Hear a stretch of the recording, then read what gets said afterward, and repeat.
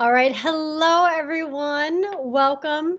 We'll get started here with our webinar series. So I just wanted to say thank you for joining us today for part 2 of this webinar series, introducing the V4 system upgrade.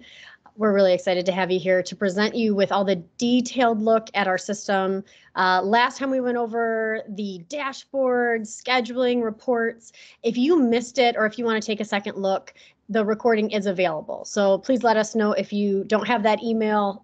We'll definitely make it available on our website as well as our YouTube channel.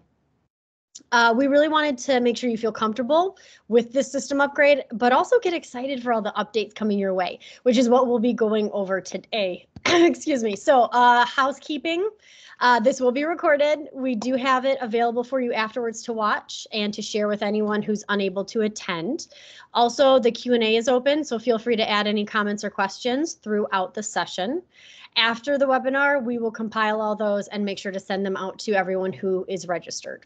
So to start, my name is Jacqueline Young. I am the marketing director here at eSafety, and I will be acting as moderator today.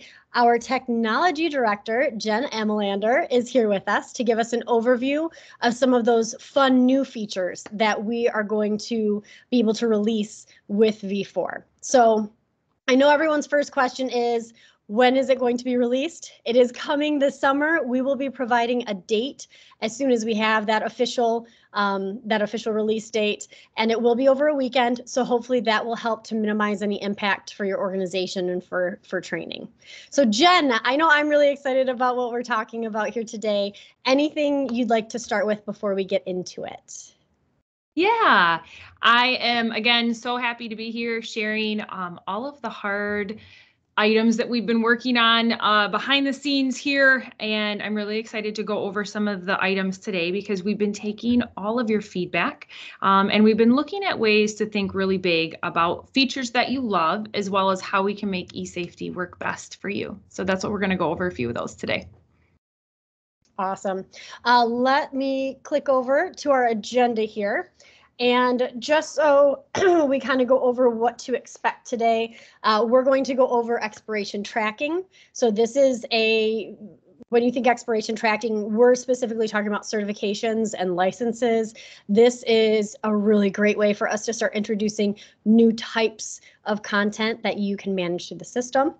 We're also going to be going over content bundles and then user tagging. And so I am going to let Jen take it away and get right into it. Awesome. Yeah, so I'm going to go ahead and log in for everybody. And where we're going to start is at expiration tracking. So we know that we've got some really fun tools coming out for our administrators. And today what I'm going to do is kind of go over them very high level. Let me make sure I'm sharing my screen with everybody. Perfect. I was going to say, I think it was still on the agenda. Awesome. Thank you. Let's go ahead and share that. So hopefully everybody's in my content area. I'll quick navigate back to my dashboard. So kind of what we're going to do is we're going to go over a few things very high level today. I only have 30 minutes to go over these. So as you know, with eSafety, we are going to provide you with a lot of support once this releases. So we're going to have an expanded help section with some additional tutorials. And then there, as always, there's your eSafety account rep. And as we get into the release of V4, we're going to really have a lot of information coming at you, both through emails, tutorials, but to just reach out to your account rep, and we'd love to go over some of these with you one-on-one if that's what you'd like and how to kind of best use them. So we're going to start with what you can add to eSafety. Again, we have shifted that terminology. If you were not on the first webinar, what you were used to in the current system is course list. We've now kind of transitioned that to content. And the reason for that is this is now more than just courses. And so just a quick little recap here.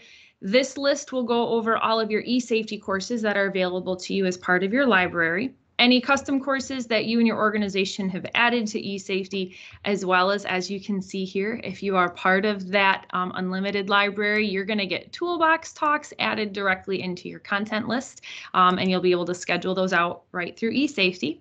And then we're also adding in licenses and certification for expiration tracking. So there is that little content summary. The color of the list item will relate to those as well. So there is a little bit of color coding that's going on. So what I'm going to do is just kind of open up this modal and go over this for just a quick second. With the current system, you are used to a few different ways to add courses into eSafety. One of them is through our eSafety course builder. And if you're not familiar with it, it is a way where you can use templates to create an HTML course.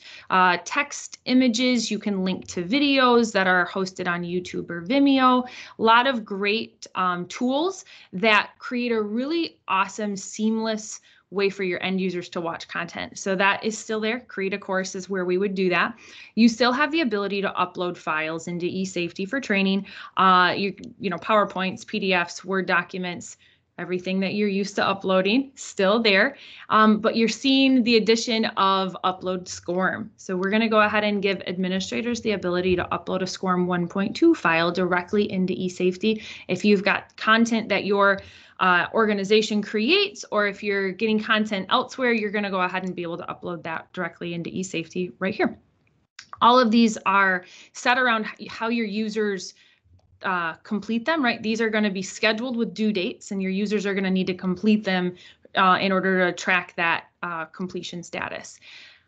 Licenses and certifications are going to be looking at expiration tracking. And so what we're going to do is say, hey, we need to have this, and we're going to track whether we're in good standing, if we're expiring soon, or if we're expired. So really, really cool. Now I'm not going to go ahead and click on this only because I've already created one.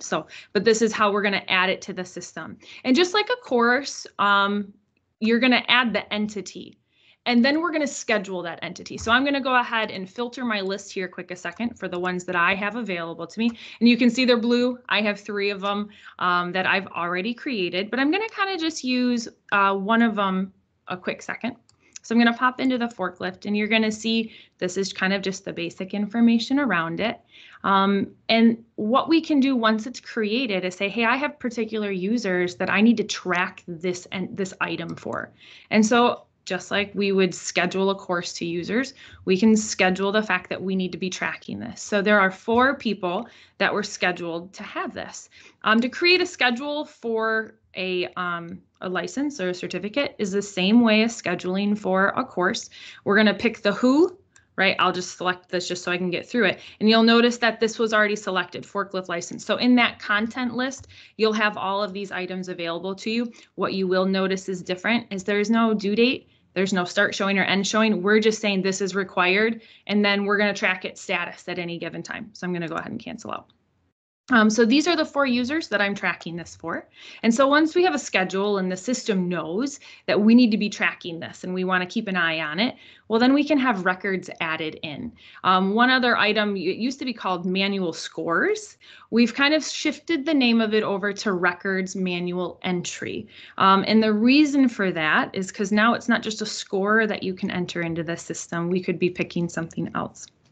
So you can do this from within the entity or the license itself, or we can do this in the user profile, just like you're used to doing currently. But I'm going to go ahead and click records, and you can see I already have one, and I'll add another one just to kind of show you the process. But what we're going to do is track when it was acquired, when it expires, and a license number, as well as maybe who provided this. You know, if this is a qualified trainer, we can write down who that person was and track that, and we can see that the status for this is good. It doesn't expire until April 26th.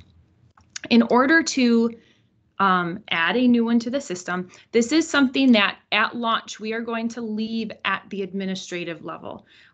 So as an admin, you're going to be able to add this. What we're going to do is select a user. I'm going to go ahead right here. We're going to select a user, and we're just going to mark when was this acquired. When does this expire? Let's put this one 3 years out.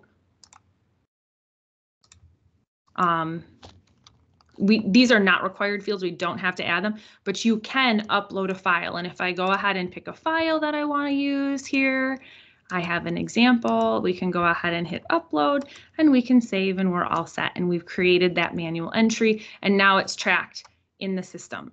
So what does that look like for your end user, right? So because I am logged in as MaxScale, I'm going to go to my end user profile.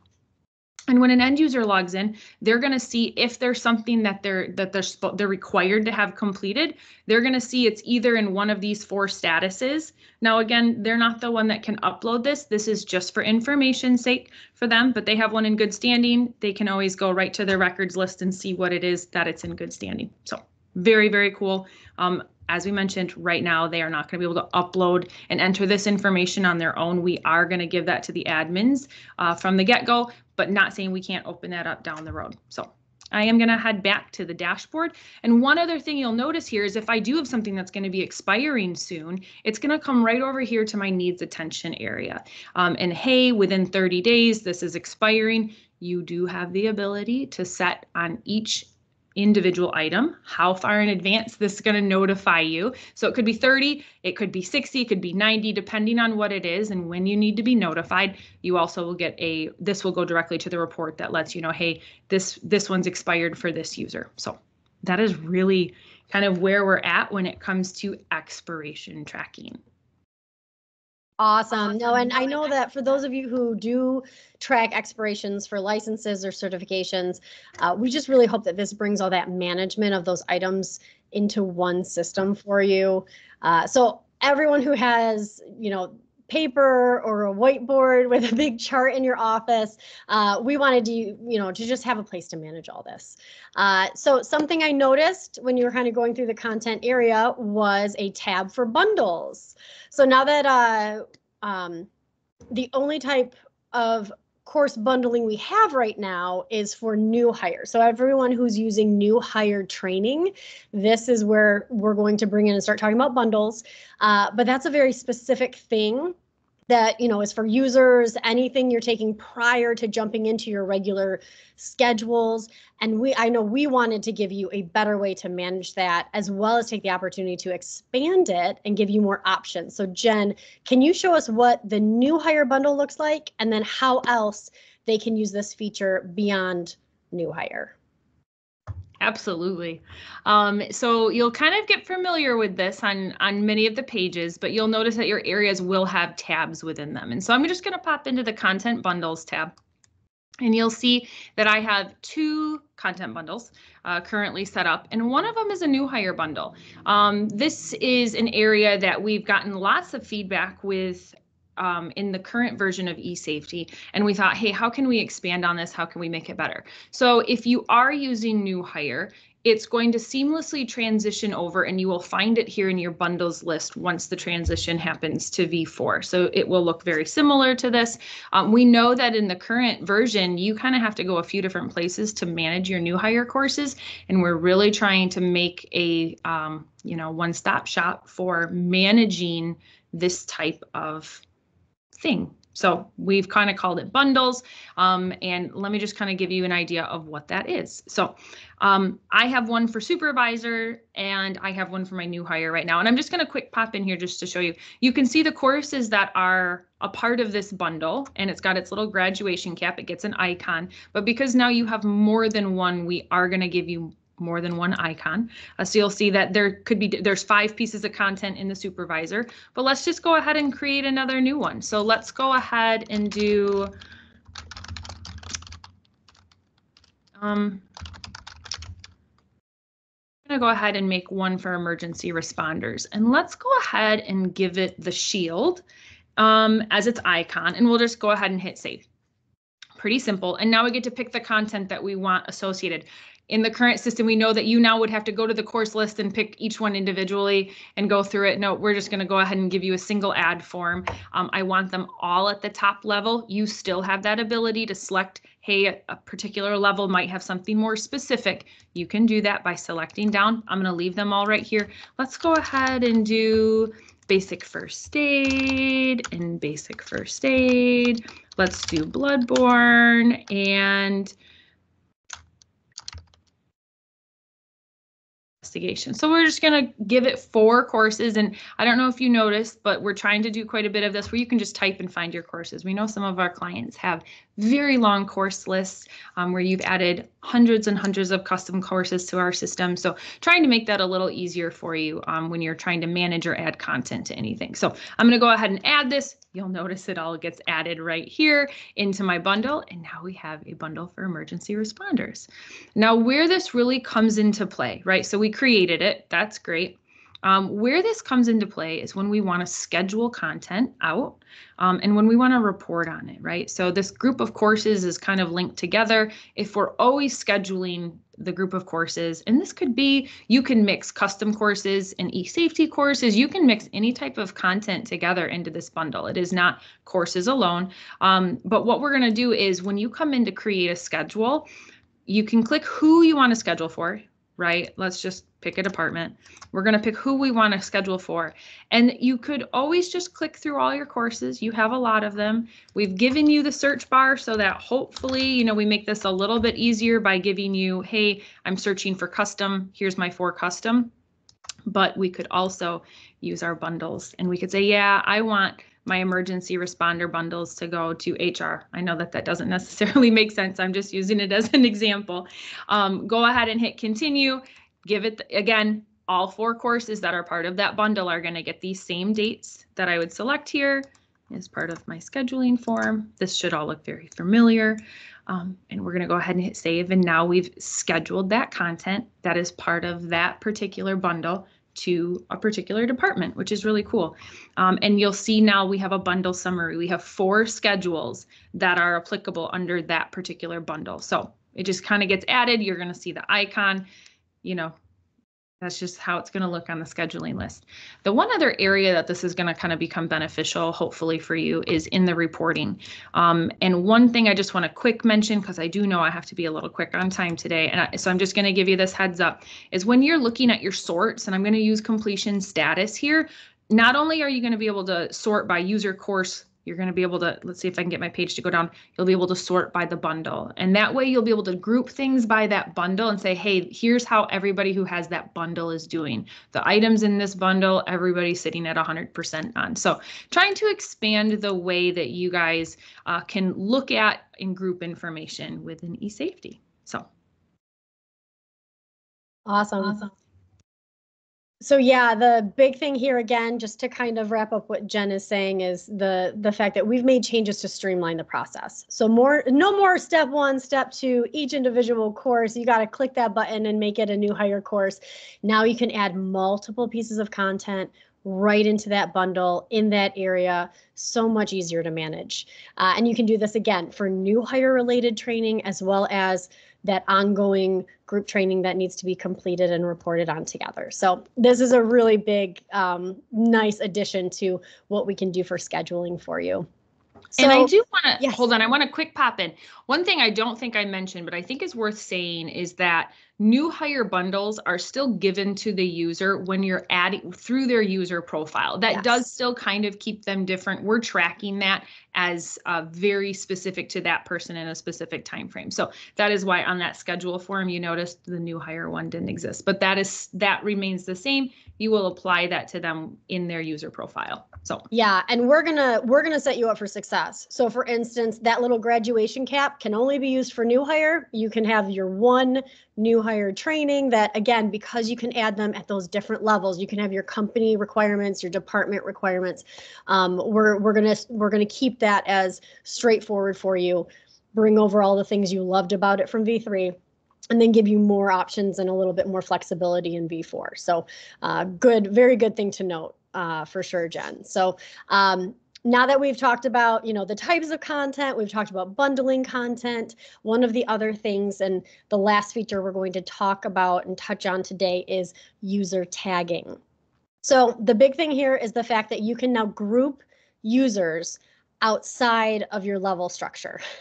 So Jen, this is a big thing. I know this is something that a lot of our admins have asked us about before. Like, what if someone kind of belongs in 2 different places? So can you show us what this is, the best way for them to use this feature, how it's going to be helpful for their training needs? Absolutely. And this is a really fun one. You're so right. We have gotten so many questions about how can I put somebody in 2 levels at the same time? Unfortunately, the answer to that is no. And that will remain. We're still going to keep our level structure. And you can schedule to a level, and it's its own entity. You can manage levels on their own. A level can have a schedule, it can do all these things. But we wanted to give you another way to group them. And so what our user tags are, and you'll notice that tags are in more than just the user list. So you are going to get these a few places. But what user tags are just customizable labels that you can create and then attach to users, right? So I'm going to start off by saying that we are going to leave the management or the creation of tags at the organizational level. So the highest level admins in your organization are the ones that can create new tags or edit a tag. But any admin that has the ability to manage users within their little sphere of influence can add those tags to any user. And the reason we're doing this is because we don't need 17 administration tags within an organization. We do want to keep that as minimal as possible for any of the duplicates. But as you can see here, I'm going to go ahead. I'm going to go ahead and create another tag and then kind of show you what this looks like.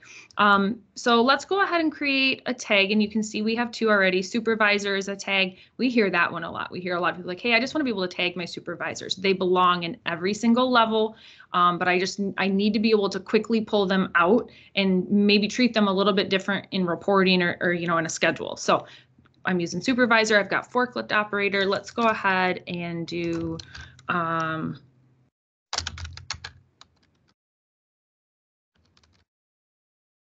we'll just go ahead and create this.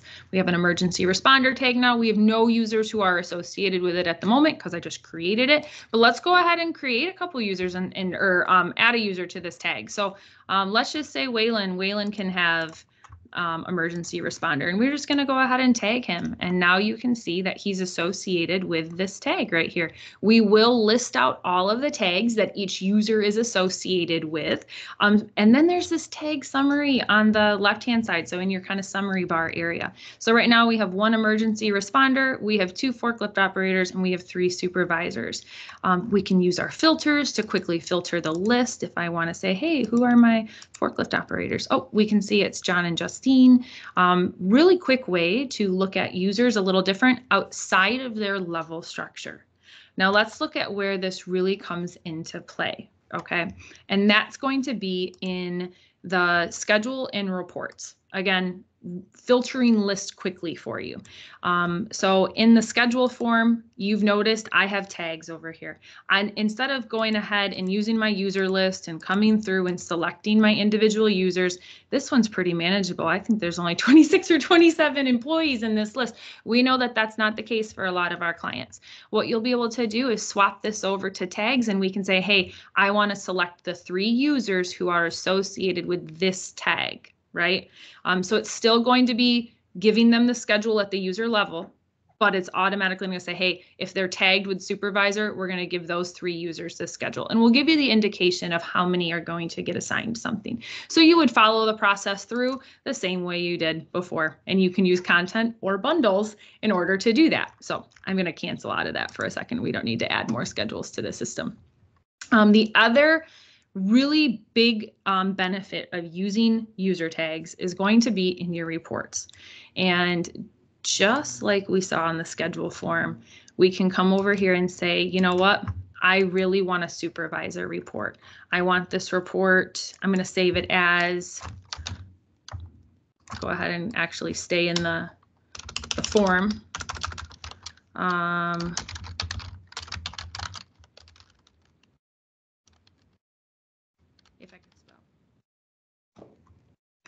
And now I have a saved report that only has those users selected on it.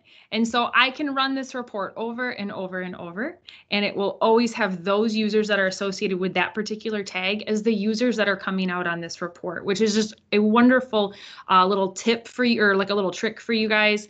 I do think that it's going to be really beneficial for those groups of users that maybe we don't want to give them their own department or level because they don't necessarily need it, but I do need to look at them differently in my reports and maybe when I'm creating schedules. So that's really what user tags are all about. Now, I will go ahead and say the big difference between creating a schedule for a level versus creating a schedule for the users associated with the tag is we can still schedule to the HR department. And if you come and go from HR, that schedule will come and go as well. If we schedule to 3 users, that schedule will follow you around. So it is a schedule to the users who belong to that tag. So just wanted to kind of make sure that we do talk about the difference, but we're really excited about this. And I think that it's going to save a lot of our admins a lot of time within eSafety. Awesome. Yes. So this, like Jen said, tags at its core for these user tags, they are customizable labels. This is a way to give you a way to find the users faster. We are not doing anything to the tag. We're not assigning things to the tag. We are scheduling or pulling a report on those users that are associated with the tag, that have the tag on them. So for those of you who need to find users or that are across different locations or different departments, this should be a great solution for you. Jen, anything else on tags or the content area? Otherwise, we can kind of go back to the dashboard, take a look at that one last time here. We are actually wrapping up, so I want to make sure we can kind of show again the fact that you've got all these different content types, but we're going to show you in a glance, what needs your attention. And I know that I'm going off script here, but we went back and forth on how do we want to show these things? Do people want to see them in different buckets? And really it was, hey, are we doing well? What's done? What's not done? And so we really were trying to think from your seat as the admin, what's going to help you, answer questions quicker when it comes to this dashboard. All right. Well, with that, let me grab the screen. I'm going to bring it back over to my presentation here. But just to kind of end here today, to wrap up, first of all, Jen, thank you for giving us that high-level overview of the new features that we're most excited about. And we know these are things you, our admins, have been asking for as well. So we really focused on giving you more ways to add training content to the system, new tools to manage users and content. But most importantly, we're going to do it in a way that makes it easy to use and easy to administer. So if you have any questions about what you saw today, please reach out to your eSafety rep. If you didn't join us last time, please keep an eye out for our emails. Make sure that you're watching for updates as we get closer to announcing that release date. And specifically, we will be sending you information and an info sheet on our password requirements for V4. So we want to make sure everyone's ready to go and hit the ground running when we're able to launch V4 for you. With that, we just can't thank you enough. We love working with you, and we're very excited to be bringing you all of these updates and upgrades to a lot of the great features that we know you want to see more from. So we will leave this session live for another few minutes. If you have any last questions, feel free to add them. We really look forward to your feedback and how we can just make this a successful transition for you into all of these wonderful features. So enjoy the rest of your day. Again, we'll leave the chat live for a little bit longer, and thank you.